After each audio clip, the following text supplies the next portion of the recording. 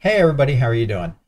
Today I'm going to talk about installing WebUI Forge, which is a platform built on top of Automatic1111, meaning it is based on and incorporates core Automatic1111 files while producing images faster and using less resources, making this an ideal choice for all GPUs, but especially GPUs with lower VRAM. In fact, the speed improvements that Forge offers are most noticeable on lower end GPUs, and it kind of tapers off with your higher end models. Now, if you don't know what a GPU is or what kind of GPU you have, then check out my installing Stable Diffusion video first before proceeding with this installation. It's important to note that Forge is not a replacement for Automatic 1111, and the developers want to stress that that is not their goal. It's simply an enhancement to Automatic 1111. If you're familiar with the Automatic 1111 interface, adding Forge to the mix can give you speed and resource advantages that you can't get with the stock Automatic 1111 installation. Forge also adds several additional sampling methods and more functionality within ControlNet, so it really is a worthwhile addition to your Automatic 1111 installation. And it's a great way to add increased functionality while we wait for the release of Stable Diffusion 3. So in this video, I'm going to go step by step on how to install Forge. It's not necessary that you have Automatic 1111 installed, but if you do, the two can coexist together nicely. Okay, so let's get started. The first thing we're going to do is open Windows Explorer, which we can do by clicking the Windows Explorer icon in the taskbar. Now this is Windows 11. If you're on a different OS, yours is going to look a little bit different. And if you don't have the Windows Explorer icon on your taskbar, you can simply press the Windows key and the letter R at the same time. Then in the dialog box that appears, type Explorer and press Enter. I'm going to click the File Explorer icon. Okay, and now what we want to do is we want to navigate to our primary drive. In my case, my primary drive is going to be C. And what we're doing here is we're going to create a folder to hold our newly installed Forge installation files. So once you're in your primary drive, you can right click anywhere and choose new and then folder and just name the folder whatever you want to name it. In my case, I have a folder already for my Stable Diffusion files. So I'm going to click into that folder and I am going to right click new folder, and I'm going to name my folder Forge just because it's, well, I'm installing Forge and this is short and easy to remember. Okay, now that we have our folder created, down in the description for this video, you're going to see a link, and that link is going to be to a GitHub page for the installation files for Forge. And go ahead and click that link, and then what that's going to do is that's going to open that page in your browser. It's going to look like this, and then scroll down until you see installing Forge. And inside of installing Forge, you're going to see click here to download one-click package. And that's what we want to do. Go ahead and click on that. And that's going to go, in my case right here, it's going to go into my downloads folder. Go ahead and save that. Now this is a somewhat large file, so it's going to take a little bit for this to download. All right, and the file has just about completed. There it is. We're done. Go ahead and close out of this.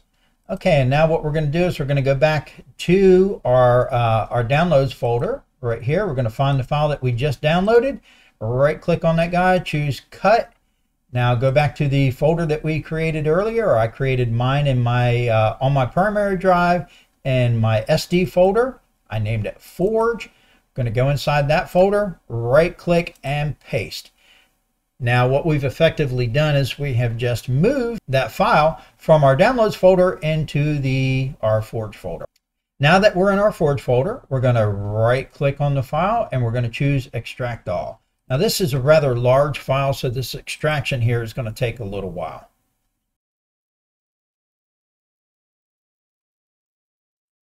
All right, so once our file has completed extracting, we can go ahead and delete the file ending in 7Z. Go ahead and get that guy out of there. All right, and then what we're going to do is the folder that was created by the extraction of the downloaded file, go ahead and double click to enter that. And you're going to see a file in here. It's going to be called update bat. And what we're going to do is we're going to double click to run that. Now when we double click to run it, we're probably going to get a Windows warning like this. Yes, this is Windows 11. So if you're on Windows 10 or any other OS, you'll get a similar warning. Just go ahead and in my case, I'm going to click more info and then run anyway. This is real fast. This will run in just a couple seconds. Just like that, we're done. Press any key to continue. Okay, and now what we're going to do is we're going to run the run.bat file. Now this is going to be the same thing. We'll get a pop-up warning, more info, run anyway. And this is going to actually download the files from Git, and it's going to install them locally onto your computer here. So this is a somewhat longer process. This usually takes anywhere from 3 to 5 minutes, I've seen. What you'll notice is that it's going to download a lot of files here, a lot of dependencies, and then towards the end it's going to download a checkpoint model. The checkpoint model that it's going to download is going to be Realistic Vision. So once that's complete, we'll go ahead and pick up and launch the new Forge web UI. Okay, our model has just about downloaded here, and in just a second, it's going to open a browser window with the Forge web UI. There we go. All right, and we are now in Forge web UI, and as you can see, it looks an awful lot like Automatic1111. You'll see a few additional tabs up here that you didn't have in Automatic1111, and also if you scroll down, you're going to see a lot more integrated functionality right out of the box with Forge here. And well, let's go ahead and create our first image. Let's see. I'm going to do best quality raw photo, not fall. Let's do raw photo, soft lighting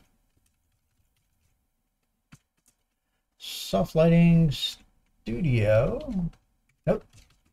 Studio fine art portrait of a beautiful woman, 30, with long, oh, let's do wavy hair. Wavy hair, wearing a red evening gown. Let's do old master brown. Let's do a brown background. And let's do some Rembrandt lighting. All right, and I don't use negative prompts, and I'm going to go ahead and set the height here. I'm going to set my height to 768. I'll leave the width at 512. I'll up my sampling steps to roughly about 30. Now we only have one model installed because it downloaded it and installed Realistic Vision. That's our only choice. So we're going to create this image here with Realistic Vision, and let's see what we get.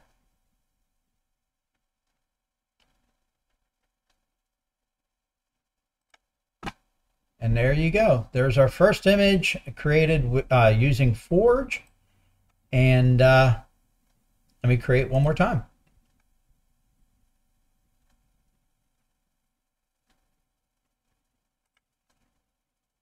Fantastic. Okay.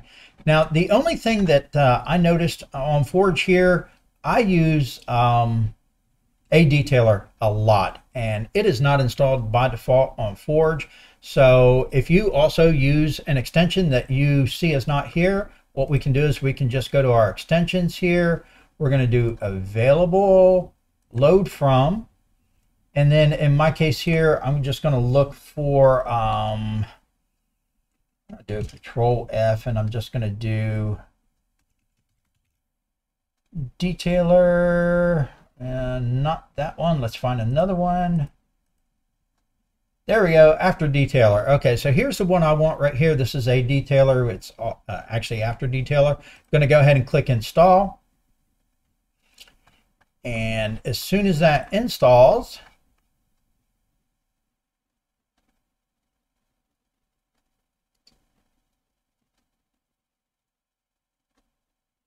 there we go, it's installed.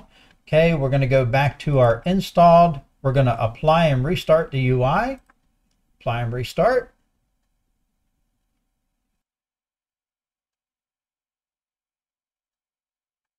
All right, we're back in our UI again.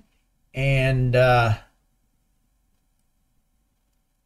right, I'm going to recreate the image that I had created previously here. Go ahead and put that prompt back in there. And I was at 768 on the height, 512 on the width. I had my sampling steps at 30.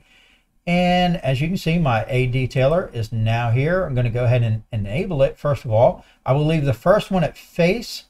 I will leave the second on eyes down here at the bottom. I'm going to change my detection up to about 7. Somewhere right about in there. 0.72 is fine. Do the same thing on the first one. It's not really necessary since we'll only have one subject here, but this is just out of habit. I always put my detection roughly at about 0.7. And let's see. Okay, we are good to go. 30 steps, generate. And now what this will do is it'll generate the image, and then a detailer will kick in, and it will just there it is right now. It located the face. It's improving the face, and then it improved the eyes. And there we go. And there's our final image. So that's going to do it for this this short tutorial here on Forge. I think you'll find that Forge is a lot better than the standard Automatic 1111, just in the image generation speeds itself. There's a lot of improvements there. The lower resources for people that only have, say, for example, 4 gigabytes of VRAM, you should still be able to run Stable Diffusion using Forge here, even with as little as 4 gigabytes of VRAM. So that's a huge bonus there for people that have, you know, older or lower end GPUs. And there's also so much more added functionality within Forge here, straight out of the box, and that is capable of. So I hope you enjoy working with Forge, and if you found anything in this video helpful, I sure would appreciate a like.